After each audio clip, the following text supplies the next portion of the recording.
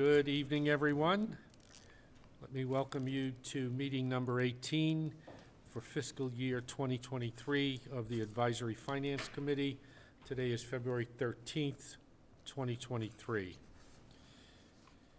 Pursuant to Chapter 107 of the Acts of 2022, this meeting will be conducted in person and via remote access in accordance with applicable law.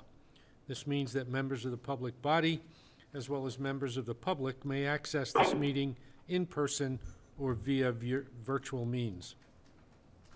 In-person attendance will be at the meeting location indicated on the posted agenda for this meeting.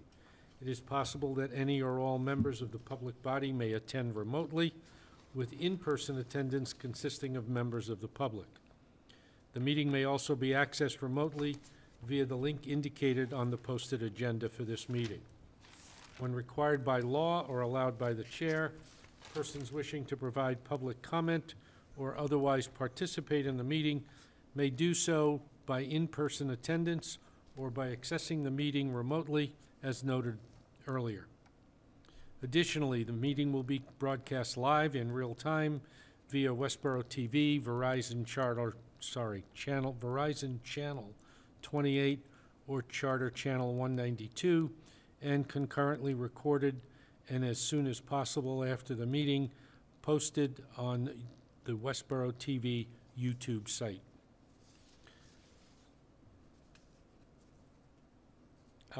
We will abate approval of the minutes until after our guest has had an opportunity to present. Our guest this evening is Alan Edinburgh, trustee of the Affordable Housing Trust, and he's going to be speaking to Article 16 on the current version 6 of the warrant. Alan? Good evening. Welcome. Thank you very much for having me here this evening to talk about this article for the Westborough Affordable Housing Trust. Article 16 reads, to see if the town will vote to transfer the sum of $600,000 from Stabilization Fund Mitigation to the Westborough Affordable Housing Trust or take any other action thereon. Article 16 relates to the original senior overlay special permit that was issued by the Planning Board in September of 2018 for the development known as Del Webb Chauncey Lake.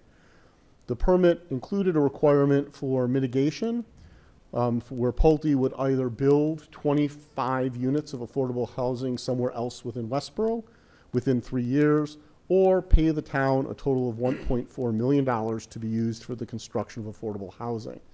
And just to clarify, this is mitigation in the original special permit and is not related to the Zoning Board of Appeals decision with the 70 units and the $9 million. So this is the part of the original mitigation. As part of that mitigation structure, there was a payment schedule.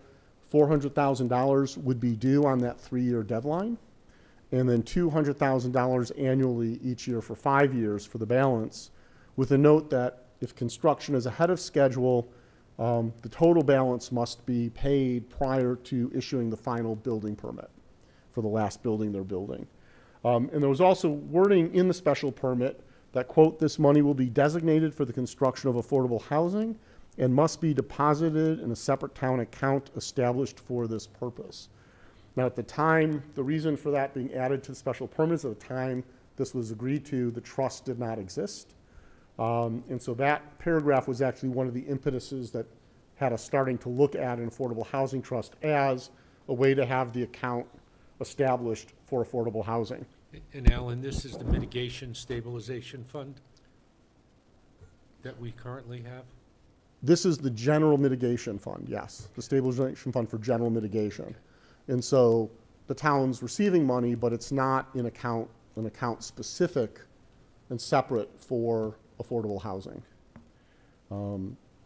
So Pulte has chosen to pay the mitigation. The town has received $600,000 to date. And as you just asked, this is in the stabilization fund, general mitigation. So transferring the funds to the housing trust meets the town's obligation for mitigation per the special permit. Putting it into a separate account specifically for the development of affordable housing And the trust would hold these funds for, specifically for affordable housing construction, which could be new construction, it could be acquisition and conversion of buildings, either residential or commercial. It's really net new, 25 net new affordable housing units. And that the trust support for that construction might be, generally it wouldn't be, it could be direct construction, but it could also be subsidies offered to generate those units, and depending on who's doing the building and when and why and how. So at last week's meeting, the planning board with 4 present voted 4-0 in support and agreed that as appropriate, they would make a statement at annual town meeting of their support and that this meets the town's obligations under the special permit. Our ask this evening is a vote of support for the article, and I'm happy to answer any questions. Can you build or repair 25 units for $1.4 million? Can we build 25 units for $1.4 million? I mean, it seems like No, we're but gonna be way shy on this. we can subsidize a developer to build those units Ah, okay. with that money. Very good. And that was their intention too, like, Yeah. so. Any other questions? I had the same question that Walter did. It's like it was a no-brainer to Del Webb. Didn't seem like they would ever Yeah. build it. Outside the article, I have some questions, but Go ahead. Why not? continue. Can you- I just wondering if we could get some update on the kind of thing. If other people have article questions, they should go first. Sure. but, I'm happy to give a brief update of what. Yeah, sort of interesting. Last time you guys came, we learned a lot, and there was a lot going on, but it's been 6 months or so. So, What are you up to? What's so the within committee the up last 6 months, we closed out our COVID-19 emergency rental assistance program. We provided rent subsidies to 17 families to different degrees. We prevented 57 individuals from being evicted from their residences, and provided a bridge that let them stay in their apartments until they could get the deeper, longer-term state assistance related to COVID-19. Currently, we have a number of projects under consideration and underway. The one that's furthest along is the home at 3 Baylor Avenue, which is off of Lyman Street, just north of Lake Chauncey there, where we transferred the property for the taxes owed from the town at town meeting. And we are waiting for final council review on the RFP to put it out to bid. We had the home inspected. We've had all the junk removed. We've had the property resurveyed. We felt there wasn't an accurate survey of the property, so it's been resurveyed and staked. The technical review of the property is that it's not worth repairing. That the nature of there's a load-bearing wall that doesn't have studs. It's literally 3 sheets of plywood with spacers glued in between. And so the exterior shingling has asbestos, as does the floor tile and the masking underneath. And so we'll be putting it out for a tear down and rebuild in the same footprint for that. We hope to get that RFP out within the next several weeks. We're, as I said, waiting for town council to final up. I believe worst case we'll approve the RFP at our March meeting. But if we get it back sooner from council, we've already decided we'll call a special meeting just for that. We have a couple of properties owned by the town that we're looking at potential development and what can be done, both for affordable and moderate housing. One you may be aware of is at the end of Endicott Street, where if we built where we thought we'd build, the back windows would overlook the parking lot for the beach at Lake Chauncey. So it's at the north end, sort of kitty corner there. And we're doing some engineering and concept work to see how feasible that is and what variances might be needed to go through in a friendly 40B. We think we could get 3 townhomes, 2-story townhomes, although we're considering that one of those units might be fully wheelchair handicap accessible, single-story unit. We've got some other properties in town that we're exploring what potentially have to do housing there. Our largest initiative, which we've done some a significant amount of preliminary work on, would be developing the undeveloped portion of 2 Rogers Road, which is property under the control of the Westborough Housing Authority. And we're considering and think that would be a prime location for a multi-story building, 3, possibly 4 stories of 62-plus senior rental units. And we're playing with numbers and how big. You know, we'd love to get 60 units in there. We think 30 is definitely doable. Can we get 40, 50? We're trying to figure out. Right now, we're working with the town on footprint and some of the logistics, as well as some of the machinations, given that the property is currently controlled by the Housing Authority, what they want to do, what they're comfortable with from an affordable housing program standpoint, and how that evolves. We're also exploring a first-time homebuyers program, which is designed, it doesn't impact SHI, but it helps households that are at the very top end of qualification for affordable housing or even above it, but below being able to afford a market rate home, assistance to get them into a market rate home. And it would be designed for existing Westborough residents who are renting to move into a residence within Westborough. It was done successfully in Boston. MHP is rolling out a program in 12 gateway cities. We're looking at allocating a small amount of funds as a pilot to see if there's demand and build that structure out. And that program could also have eligibility not around residency, but around town employment as well. So it could be something that we could offer first-time homebuyers assistance to town employees who want to purchase in Westborough. And so that's in the exploration phase. Could you explain friendly 40B? Okay, so friendly 40B. Oh, I'm sorry, I threw out a term. So 40B is the chapter of Mass General Law that states if communities' percentage of affordable housing is calculated by the Department of Community and Housing Development, or Department of Housing and Community Development, DHCD, is below 10%. A developer can bypass the planning board and go directly to the Zoning Board of Appeals, propose a project, get it approved under what's known as a comprehensive permit without the town's direct involvement and without being held to zoning bylaws, including the underlying zoning. And so we have, several developments. There's a development in town, for example, that has 120 units on land that is zoned R1 for residential. But it's a 120 unit apartment building was done. A friendly 40B is when you're above that 10% threshold, but you're looking for higher density, you want to create affordable housing. So the development will have a higher percentage. The minimum is typically 20%. Friendly 40Bs can go as high as 40 or 60%. And basically you work with the planning board and all of the departments, and you come up with something that isn't conforming to the current zoning, but the town, the planning board, the departments agree is workable and feasible given the property, the location, the impact on the community, all of those things. And then you go to the Zoning Board of Appeals for the comprehensive permit, having it been agreed to.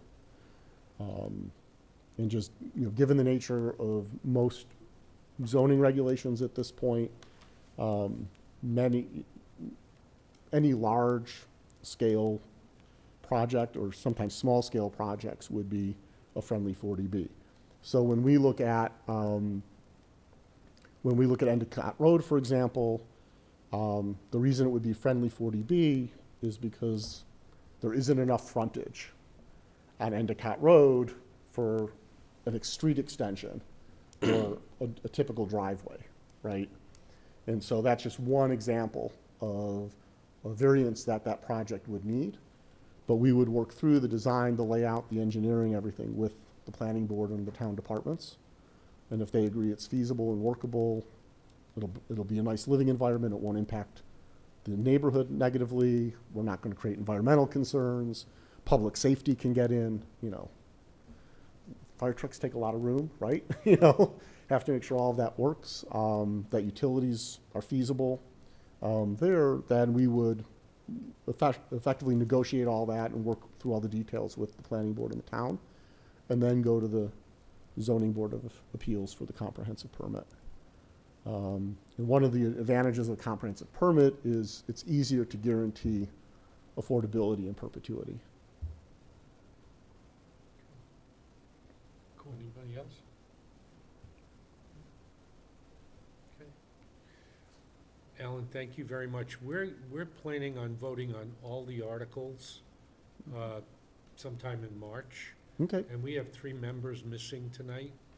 So I think to give them an opportunity to review the video of this meeting, and then we'll probably vote on this article in March. Okay, great. And if there are additional questions that come up for those 3 members after they watch, if you're comfortable, send me an email. I can certainly reply. That can be part of the public record, or I'm happy to come back again. Thank you. And answer any very, questions. very much. Thank you. Appreciate you taking the time tonight. My pleasure. And it sounds like you got a full plate of, We do. We've got a really good team of trustees, and very, very involved, very active. Sometimes we worry we're taking on too much, but not everything's going to work out. So you have to move, and something clicks, and then you run with it. it's good. Thank Great. you. Thank you again. Thank you. Thank you. Okay. Let's move on to the minutes. Can I have a motion to approve the minutes of February 9th? So moved. Is there a second? Second. Melanie, second. Any discussion? Okay, we'll go to a vote. Melanie? Ford, yes. Bradley, yes. Leslie, yes. McMahon, yes. I'll abstain since I wasn't there, but I did watch the recording. Then that's fine. Thank you. Beretti, yes. 501. Okay, we'll move on to liaison reports.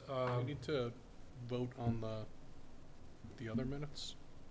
Oh, yeah, you had a second set of minutes in the agenda, the one from The- our joint. Oh, the budget joint, meeting. yes, thank Joint you budget very meeting. much.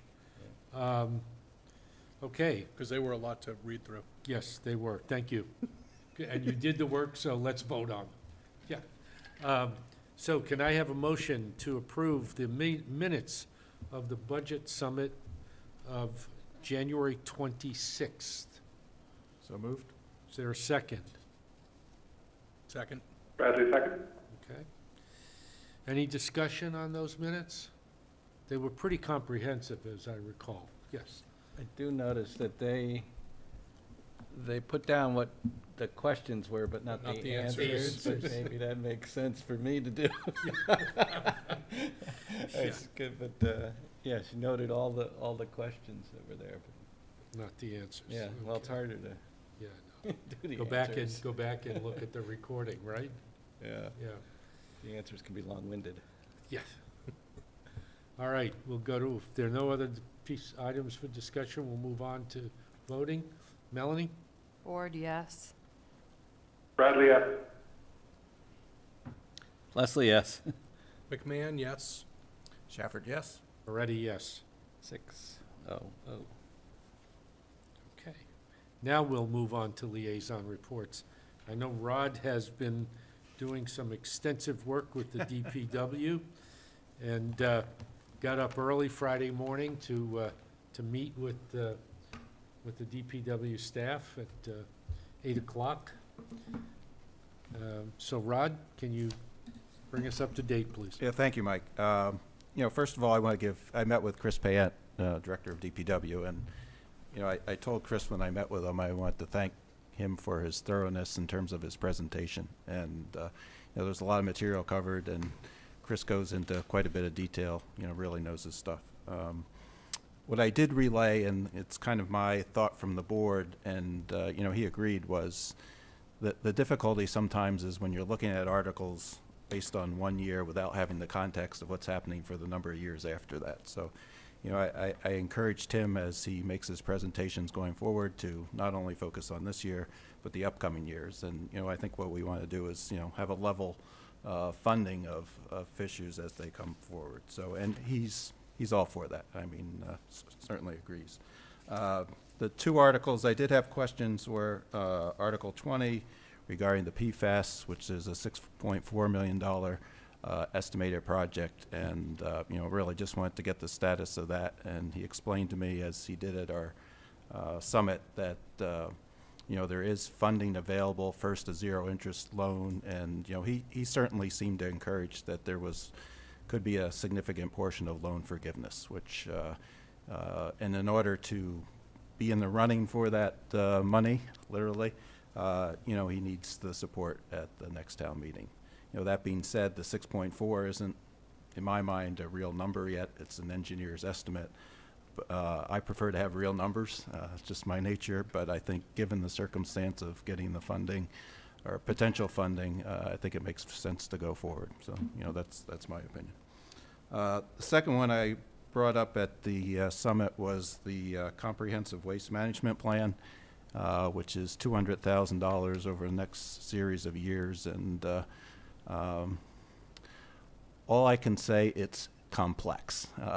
The process is complex. I was concerned that the deadlines, there really wasn't a straightforward timeline, but understand that in order to go through the process, which is a multi-year process, there's a lot of data involved.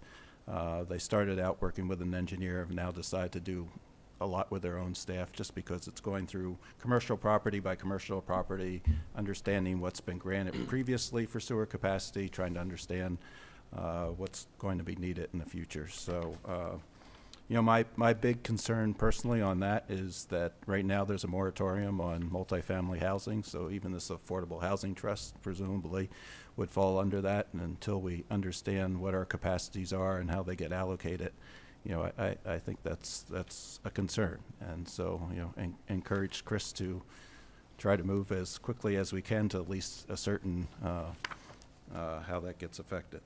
In terms of the other ones, you know, so they just finished and this isn't an article, but it's certainly on everybody's mind, so I'll share it because it was on mine. You know, we just found out that the country club, according to the analysis was done, needs about $800,000 worth of either repair or code upgrades. And this was part of a study that the town is doing of their existing buildings, which includes the Harvey building, which also was assessed and also determined to need over $1 million of repair. So obviously these are significant questions, concerns. I know the town in particular, myself included, and enjoyed the Civic Restaurant and want to make sure that we take the appropriate measures. I have some concerns about the report and whether there should be additional code analysis to be done either by the building inspector or a third party to make sure that we really do need to spend all that money. Well, you can make that a recommendation of, you know, if we could, to the committee, and we can vote on it. Yeah.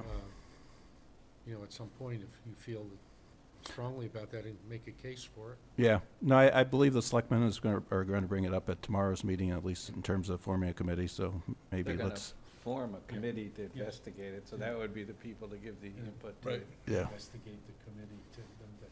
No, not investigate. No, I just every time I hear form a committee. Yeah, I mean, that's the concern I have. We'll be 2 years down the line, and you know, there may have been a simpler solution that isn't able to get implemented because we, you know, spend more time doing our due diligence than getting something done. But sidebar. So the other question I also brought up at the summit was the water and sewer rates and how those get established, and to make that more transparent. As explained to me right now, Leah Talbot has a spreadsheet that she's used for many years, which is very complicated, and I'm not sure if that's something we want to have her share with us in terms of how that's done. He also said they're having a consultant do a study in terms of evaluating the water rates, which he says may be lower than what they need. So more to come on that. But yeah, I would suggest that it would be good for this group to have Leah discuss how she comes up about it. And you know, it's similarly to how we talk about the tax rate, you know, understanding how the articles themselves affect the water and sewer rates. The last item kind of came out of a sidebar discussion, but I was actually interested and would like to learn more. There was kind of a sidebar comment as we were talking about that. Isn't it too bad that the town is siloed in terms of how the municipal buildings, the school buildings, and the library do their maintenance and capital projects? And you know, I think there's potentially a good opportunity for those groups, and I'm just looking at it from an outsider, but it would seem to me that the budgets we see for maintenance and capital projects come from those groups independently without them working together. And there's certainly expertise within all those groups that maybe if they were shared and a more collaborative structure was developed, might be some opportunities to save the taxpayer. You mean make the process more efficient? Yeah, I mean, I just, you know, DPW has maintenance people, the school has maintenance people, the library has maintenance people. Similarly, capital projects, they have people. The school board hired somebody to evaluate their buildings. The town hired somebody else to evaluate their buildings. You know, there's got to be some synergies there as we start to look at things. There was some discussion, I want to say a year or two ago, part of this sort of staffing study where there were some recommendations on maybe combining, and I don't know where that ended up, but I don't know either, but Yeah. we can certainly ask the town manager. I think there's some efficiencies that, you know, just top of mind might be gained from it, and if you can gain efficiencies, you can save. well, you're not just talking about efficiencies. I think maybe if you had those people together to discuss, peer review might be a better way to think of it, almost, that they Yeah. might give each other Insights. tips or Yeah. insights to do Yeah. something Yeah, they for hadn't for thought instance, of. if the school needs a new roof and the town needs a new roof on another building, you know, let's That makes share sense. that Makes expertise. sense, yeah, absolutely. Okay. So Chris was very helpful. I appreciate it, his input, and the only thing I can say so far, good news is so far the snow budget is below projections. Yes, it is. Yeah, they Yeah. shouldn't be coming in. Yeah, don't be asking jinxing for- Bite us. your tongue, Jinx us. bite your tongue, Rod. You know, Yeah.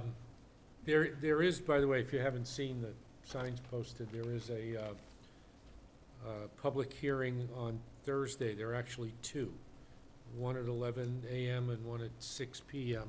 on the stormwater proposal. And the proposed bylaws are in this latest version. So if anybody wants to attend one of those meetings, I'll be at the 11. I'm thinking I could go to the 6 and get here in time for Yeah. 7 for That's what I the, was thinking too. Yes? have a hard stop. So if we come running in right before 7, don't panic. Is the 6 across the street? Yeah. Yeah, the Great It's in Hall. Forbes. So When is that again? This Thursday. Thursday. this Thursday at Oh, 11 or at 6 p.m. So, okay, well, good. Thank you, Rod. Appreciate it. Anybody else? Okay, we had a finance team meeting this morning, the town manager's finance team. One of the things that came up was with respect to the warrant articles for Hastings. The language has been crafted in the warrant to allow, and I'm paraphrasing, to allow access to all funding, to make this, the funding and spending more efficient. It's not a matter of relocating from one project to another, which was frowned upon several years ago by town meeting. But this was, it's specifically Article 9, or I think it's P and Q, if I remember correctly. But for those members of the public who are listening, several years ago, there was a serious question about how money was being moved around from one project to another, surplus funds, I should say, were being moved around from one project to another. And it did not appear that it was in the best interest of the town to use money in that way. So, for example, I think the crux of the matter at that meeting was the playground at the Armstrong School. They wanted to use some funds, surplus funds that were, I believe at the time it was a loan, that were borrowed. Surplus borrowing authority, Surplus I borrow- think yeah. it was. It wasn't Yeah. even borrowed yet, I Yeah. don't believe. Yeah. And people at town meeting took objection, and it was essentially that projects should stand on their own merit in terms of funding. And the town meeting voted that that's what they wanted to do. And that has been the practice going forward. So this is not a violation of some policy or practice. It's taking things that were approved for Hastings and Correct. putting it into a Putting it- pot for Hastings, Exactly, a renewal. exactly. So it's all for the same thing, but whether it's exactly this ADA or roof or et cetera, it's all in the same pot. Exactly. Now, I did have a question on this article because now, or maybe it's just missing the number still.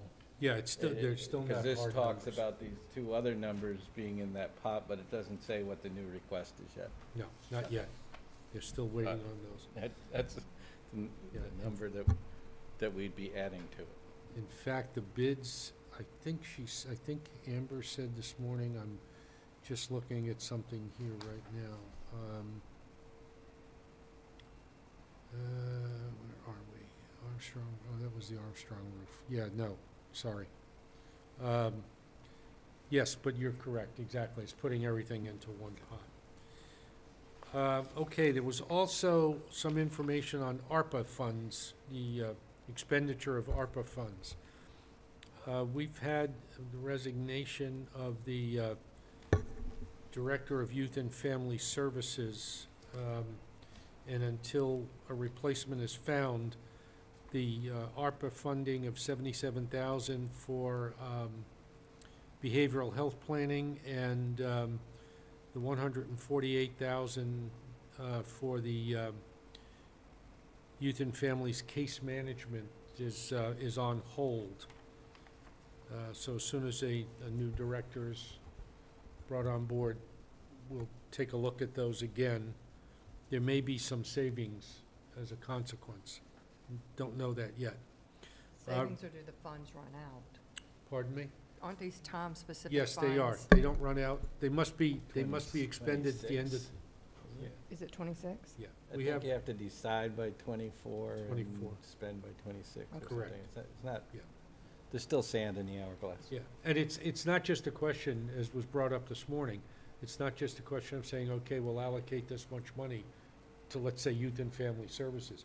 You've got to Specify. have a contract or some indication that the money is indeed being spent. Used for what you Yeah, said. being used for what it was intended. Okay. The Recreation Department is pulling the splash pad. And so it appears at this point that that will not go forward, but And how much was that? Oh, 350? 275,000. Oh.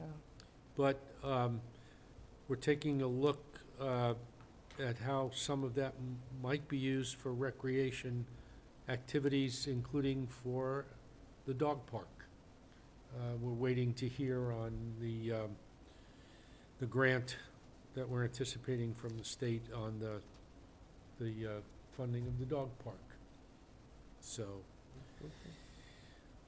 I guess a lot of dogs were acquired during COVID, and that's how that money gets assigned. That's a lot of bones. That's a lot of milk bones. A lot of milk bones, Oh, yes. milk bones. Yeah. So there's about $500,000 in ARPA funds that are on hold right now. At present, we have an uncommitted balance of $188,000. And we'll see what other proposals come forward. There is some money that we can expect to add back to that from the fire and police hiring because of flop over into different budget years. But I don't think it'll be that extensive. So it looks at the moment like everything else is moving forward, and we're just holding on those items. And then finally, if you've noticed on the new articles, the new warrant, there is a citizen's petition to rescind the climate action plan. Can't give you any details other than what's in the warrant at the moment. And there are obviously, there's always a chance that before the warrant closes on the 28th, that we'll get additional articles, either generated through the town departments or through citizen petitions. Nothing unusual about that. We're at 35 right now. 35. 35. But some of them are multifaceted. Yeah, so so- it's probably about like Yeah. 60 or something, or Yeah. 55 or We're gonna have a. When you do a Because number remember, with an alphabet next to it all the way we down. go through the budget table line by line, pretty much, at least. And then you vote the ones that no one objects to, but. Right. Yeah, there's We a have a lot. process, There's a lot. you know? Yeah, we have a process. It'll work. You know, we may be here late those nights, but it'll work. Oh, I'm talking about town meeting. Oh, We're very efficient. we're very, extremely efficient. Super Yeah, efficient. keep saying that. Absolutely. Okay, I had anything another- else? Yeah, go ahead, Another please. area. Oh, Um, I didn't know that. Sorry, So, Walt. it's not a report, it's a question. Okay, So I took my own advice and went through the budget table one more time again. And I found a couple interesting things, and these aren't huge dollars, so I don't know if they're worth their time, other than there's some big change going on here. For instance, weights and measures, going from 2650 of expenses, they requested 9,500, and the town manager recommended 5,500, and it's a 108% increase. It's bound to get a question at town meeting. I didn't know if we wanted to at least get a 20-second explanation of that or something. What page are you on? 30.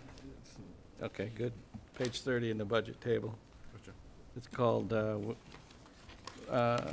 Weights and Measures. Similarly, the health department expenses is up significantly, 54%. Youth commission expenses, 126%. So I think it'd be good just I to, don't think the health department's probably surprising. there may be, I mean, there must be some, Well, if you think about during COVID, they couldn't go out and do inspections, they couldn't go out, and then when they started all that kind of stuff back up. okay. So you're saying years ago it was more and it went down in the budget? I don't know. we'll That's- find that's out. Anyway, I don't know. What was It the does, last one, youth what? I thought it went up, I thought you were saying it went up. it went up. So the third one was youth commission expenses. Okay. So it's health department expenses, youth commission expenses, and weights and measure Okay, expenses. well, Not salary things, but No. anyway, they were We- big numbers that have some story, but they're in grand total of dollars, yes, not worth a huge conversation. well, when, But worth when, some information when the finance group is back or something, they'll know the details, or in fact, we did have a discussion about who we have on the calendar coming up, and the fact that we will be bringing some departments back, just for example, schools, to talk about their capital expenditures. But I'm sure that Christie and Leah are probably anticipating at least one more appearance to go through some detail. Okay, I do have copies of that free cash explanation for all of you. I had trouble with my scanner, so for those who are remote. attending remotely, I will get a copy to you at your next in-person appearance. Okay, future draft agendas, this Thursday, this week. Actually, Zach, health department, it did go down. I'm sorry, what? He's just pointing something out in the, I'm sorry, I was looking at Health Department. You're right, it did go down. It went down Down during, in the fiscal 2023 budget. and then it's back up for '24. Right, So but I let's, think I think there's a lot of things the health department All right, wasn't anyway, able to do. Okay, it's a good story. we'll track it down. Maybe they did a cut. Is it keeping you up at night, Walter? We will get an answer. Huh? I know people are gonna ask at town meeting, I am curious and our now. job is to know these things. He's It's gonna weird seed- that it dropped He's for gonna 1 seed year. the audience. I know he is with that question. He asked when, all sorts of things. Yeah, there'll be stuff coming, you know, I anticipate a lot of questions on the closing of the landfill for public access. Well, it's a private enterprise, Well, not it up is. to us. Right. Well, of course not, of course not, but, you know, the question in people's mind, what do you do with yard waste, for example? It's a great question, Yeah, but we have another year and a half. yeah, well, that's what Kind of everybody, keeps them up. they will work on it. Keeps me up at night, absolutely. You know, I use the yard waste a lot. Yeah. Do I have a pickup? Right. Okay, let's move on. Thursday night, Zach Brugner is going to be here. He's the Director of Economic Development. And we specifically wanted him to come in to speak to the awards that that are proposed for funding and what the success has been to date with those awards. And any other questions that might suit your fancy as we approach that date, as we approach Thursday's meeting. And then we have on the 23rd, the Animal Control Officer, and then Select Board Member Shelby Marshall will be in to discuss the CPA committee and the Hockomock Pond Committee articles. And then on the 27th, we have the library folks coming in to talk about funding their initial work on repairs. And then the warrant closes on the 28th. And thereafter, we've got everything reserved in anticipation of having to bring back in some of the major departments just to follow up, particularly on capital expenditure items. Okay? Any other questions? Any other business to talk about? Andrew, anything? No, thank you very much for asking. Okay. All right. May I have a motion to adjourn? Motion to adjourn. Second. Any discussion? We'll move to a vote. Board, Melanie? yes. Bradley, yes. Leslie, yes. McMahon, yes. Shafford, yes. Moretti, yes. Thank you, Westborough TV. Thanks, John Arnold. You're welcome. Thanks, guys. See you next time.